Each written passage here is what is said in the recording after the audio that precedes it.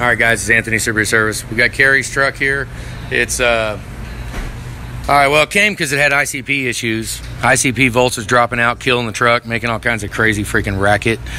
And right now, what we got is number 7 injector is dropping.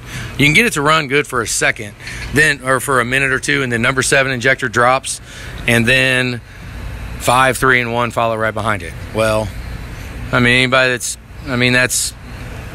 means bubble test right now. So look at that, it's full. Okay, everything clear? All right, here you go, hit it.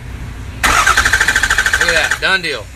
Okay, that is number 7 injectors leaking combustion into the fuel system.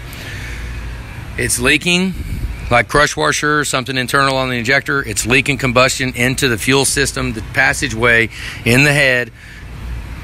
And it'll actually, the combustion pressure will overcome the fuel pressure. That's why we're dropping injectors out. Number 7 dies first because it's the bad one, which we can test the bad one by taking glow plugs out. This thing needs glow plugs anyways. We probably should go ahead and go with the whole test, but whatever. I mean, number 7 injector's failing, and we've got way more than 60 pounds of combustion pressure coming out of there, so it will actually push the fuel up and will not let fuel get to any of the other injectors. So basically, we ran out of fuel on this side of the engine. So, yeah, there you go. Bubble test failed.